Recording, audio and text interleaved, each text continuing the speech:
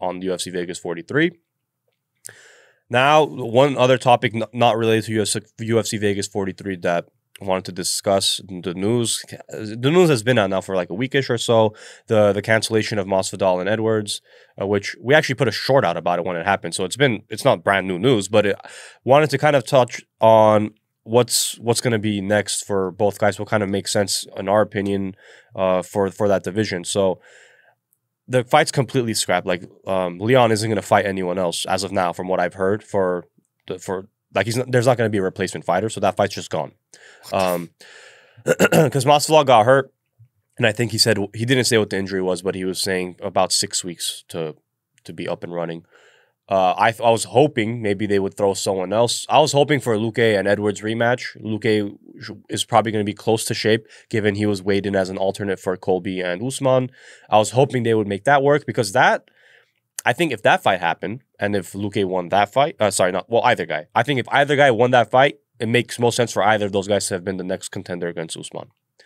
For me, if Edwards beat Masvidal, the only reason this matchup has been made, by the way, in terms of not so much for Edwards, it's because of Masvidal. Yeah, exactly. But the only reason is because after Masvidal beat, who was it? I think it was Nate Diaz in 2019. I think it was after that fight.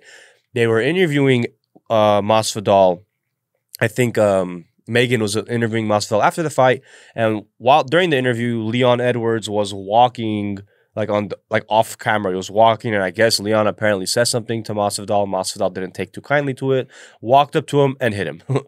Wait, what? Yeah, he walked in just. He walked up to him. Yeah, he walked up to him with hands behind his back, and he gave him that. I don't know if you've seen that phrase that he's coined, 3-piece and a soda. He gave him a 3-piece, busted Leon open a little bit. I had no idea. And that's the only reason this fight's getting set up. Only reason, because they have that beef, that history, that very brief flash pan thing. That's the only reason. Otherwise, in terms of the trajectory of the division, Masvidal and Edwards makes no sense, because Edwards' fans and Edwards saying, and especially like Helwani and some of these guys are saying, Leon should have already fought for the title. Leon should be next for the title. So if we're putting Leon in that light, it makes no sense for him to be fighting someone that just lost the title fight 2 times in a row. And not that competitively either. He lost pretty decisively in the first decision against Usman, and he got knocked the bleep out after the second one. So going in opposite directions, that matchup doesn't make sense for any other reason except for the scenario that I just told you. You're saying going in opposite directions, but for me, I don't even see Leon as competitive in that division. I mean, I'm not saying he's got like a 180 linear shot, but again, he hasn't been losing. He's been winning. I mean, yeah, but that's like by the width of a butthole hair. Like, look at. I mean, not interestingly, he's not winning like excitingly, but he's winning. Sure. So that's why I'm saying, like, I don't think the victory against Nate Diaz was That's what I was getting at. That's what I'm getting at. I don't think anyone beating Nate Diaz warrants you getting a title shot. And so that's not like a Leon Edwards hate thing for me to say. I don't mind seeing Leon fight for a title at some point. Because, again, I understand the merit of it. He hasn't lost in, the last 9 or 10. He had the no contest against Bilal. That's why I'm saying I think it would have made most sense in terms of the trajectory of the division, especially now that Masvidal dropped off, to have been able to do Luque and Edwards, because both guys, you could argue, are right there. I would say both guys are 1 fight away from getting the title shot.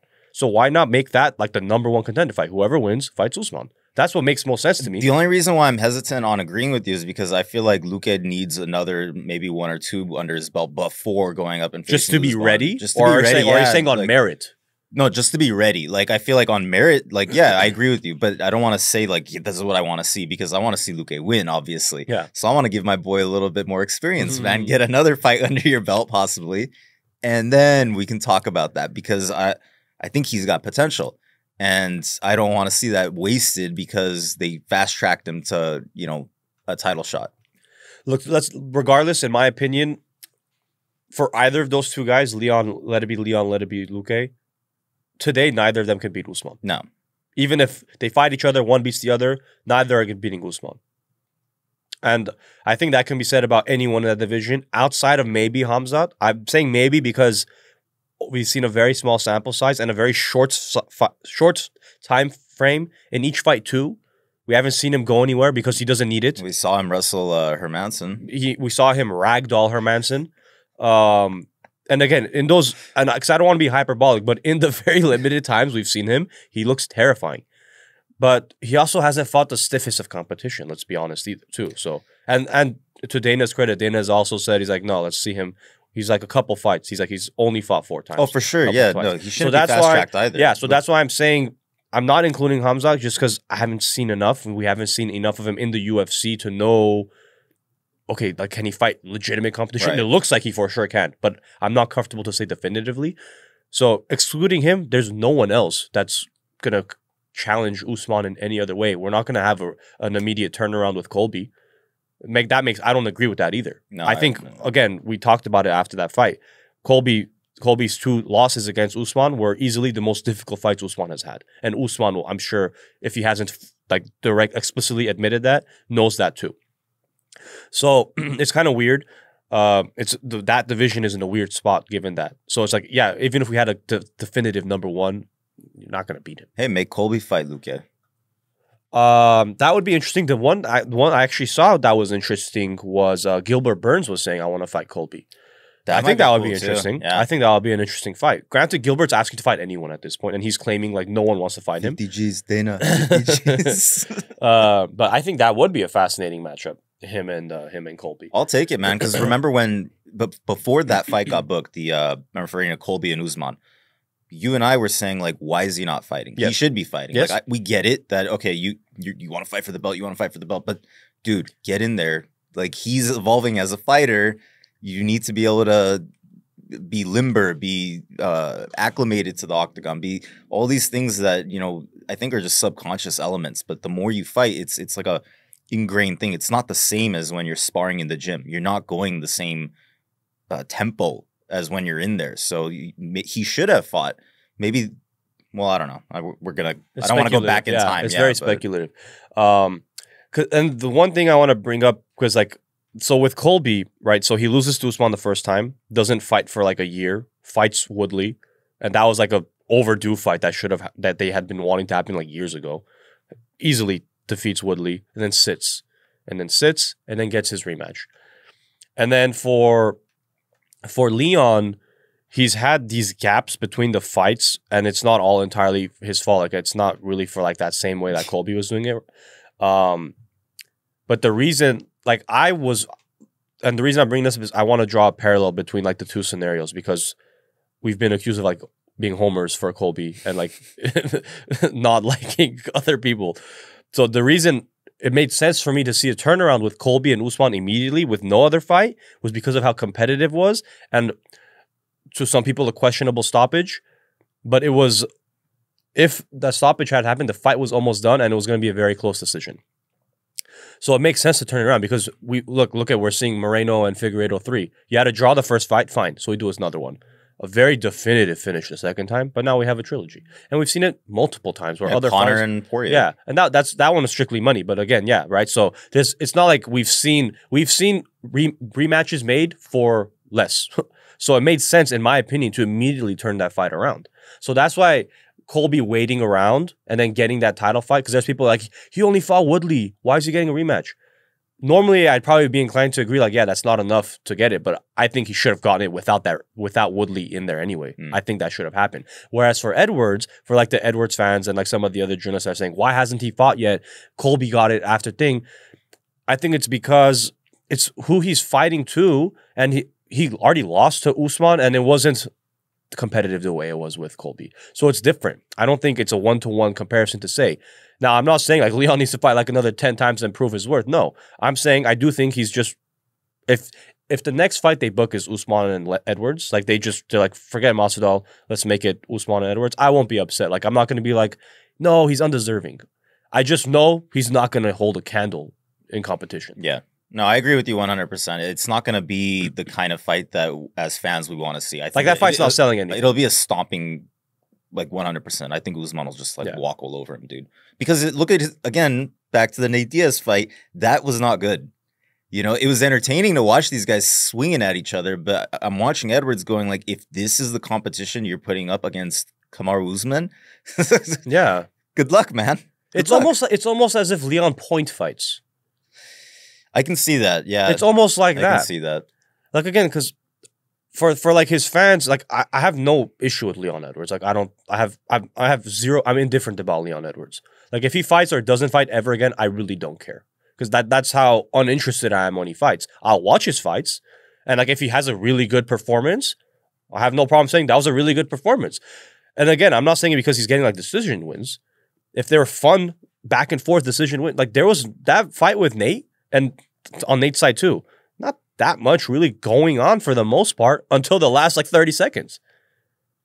So, and I do think Leon's a better fighter on paper than Nate. So for that reason, I'm going to be a little more harsher critiquing him because I would think you should have been able to be more dominant instead of almost getting finished if Nate Diaz didn't decide to just point at you and not capitalize. Exactly. So that's the thing where that thing has left like a kind of a sour taste in the not necessarily Leon haters, but both the Leon haters and like the Leon indifferent people like you and I, where it's like, yeah, you beat Nate and you definitely won the fight, but it's like it wasn't the way you won. Yeah, it's like, damn, man, like you had to go to decision. You know what? It was in. So sometimes we'll see those grapplers. We saw it on this card where they'll just wrap the guy up and sit there for 15 minutes.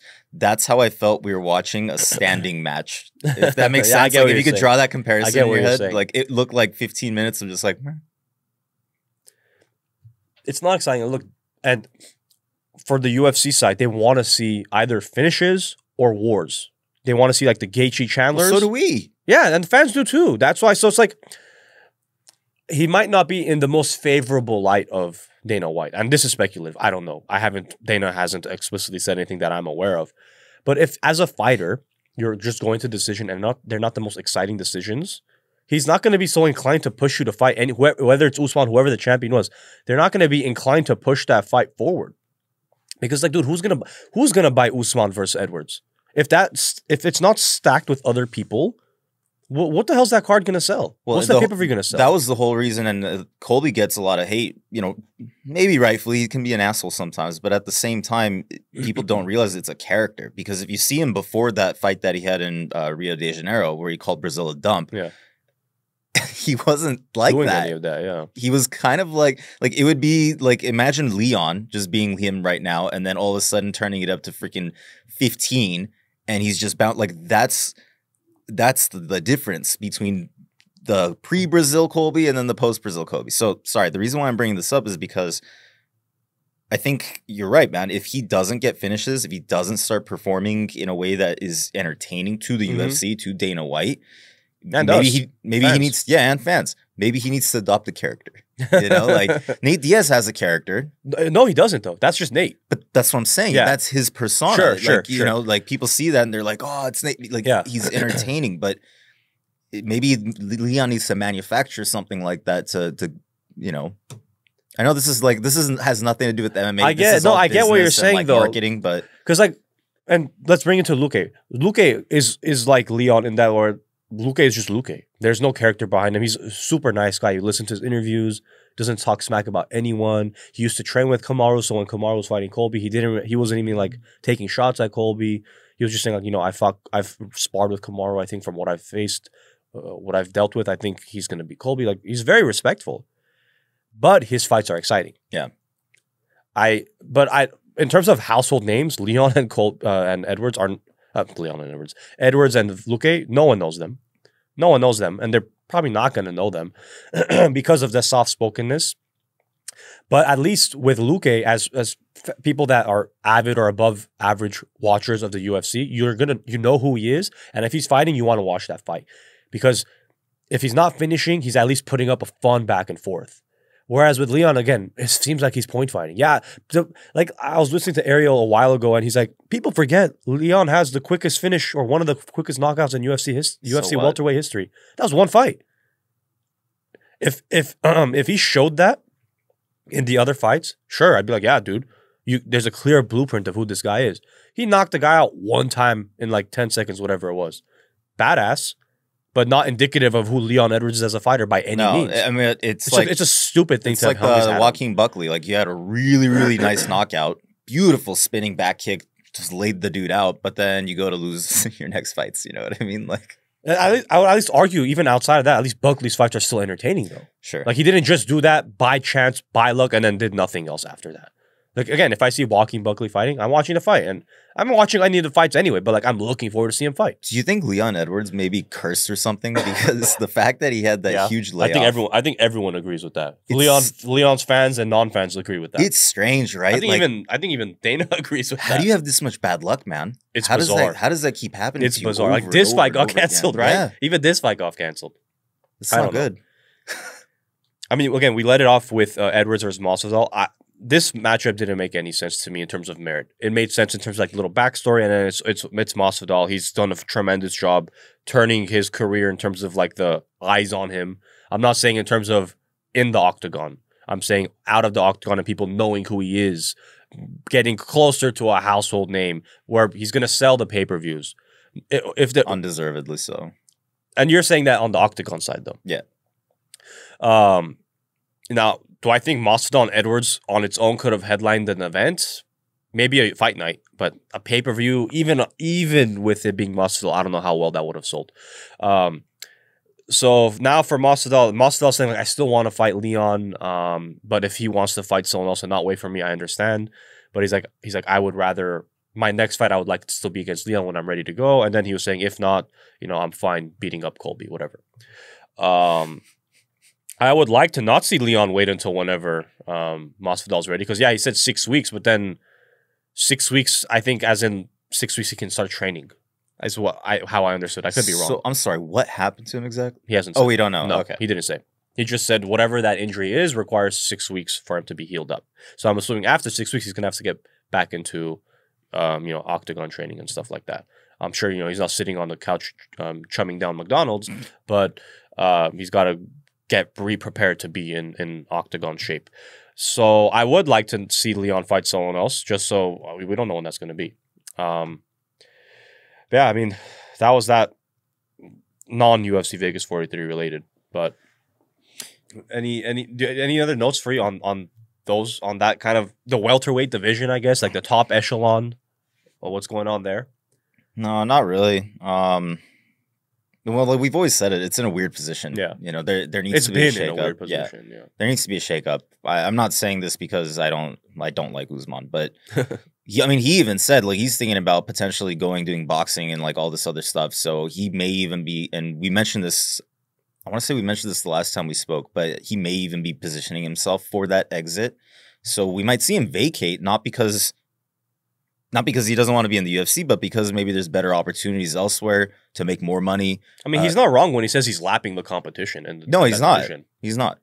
He's beat his stiffest challenge twice already, and then the other ones are not challenges. No one holds a candle to. So hypothetically, if he does vacate, you're gonna see a battle. I can't imagine anybody. Like I'm trying to think, anybody who gets that belt is probably gonna lose it on their next fight. So that might actually be really good for the division. You're going to create a lot of freaking hunger. I don't know if he would vacate though if he goes to like boxing. I don't think he was saying it like. I don't know how any of this works, so I was just speculating. Yeah, I think I'm a casual member. He just wants to fight. He just wants to fight Canelo for the money. I said that. No, I know, but he's saying it like, oh, it's the challenge. Yeah, it's going to be a challenge, but dude, like, because they asked him after the Colby fight, like, you said you want to fight Canelo for the challenge. Like, would you be willing to make it a charity fight? He's like, no. I appreciate the odds. He's like, no, man. I want to make money. And then even before that happened, they asked Canelo, like, hey, Kamaru Usman said he wants to fight you. And I want to remember, because Canelo's English is like, he has a heavy accent, but he can speak some English. And what did he say? He said, I think when they said it, he just said 2 words, and I might be getting the 2 words right, 2 words wrong, but it was in the vein of money fight, cash grab. That's all. He just said 2 words, and I was like, he knows it too. Everyone knows it. We know what it is. So, it's unfortunate that Adesanya is the middleweight champion because I would have liked to see him go up and try and get like the double champ thing, but they're unwilling to fight each other unless there's a lot of money involved, which I can understand. Adesanya and Usman, yeah. Because they both say like we'd rather have 2 Nigerian champions than one, and I can understand all that. That's fine. I mean, I think Adesanya would destroy him. So destroy? I don't know about destroy. I don't know about destroy. Yeah, I mean, again, kind of a weird situation. Smashes, destroys. He's gonna deliver the flying knee that Masvidal couldn't. Yeah. Yeah, I don't know. We'll see. We'll see what pans out. Again, that division is a weird place. This was a weird event. I don't know what they're gonna do with Leon and Masvidal, or just Leon in general. I hope they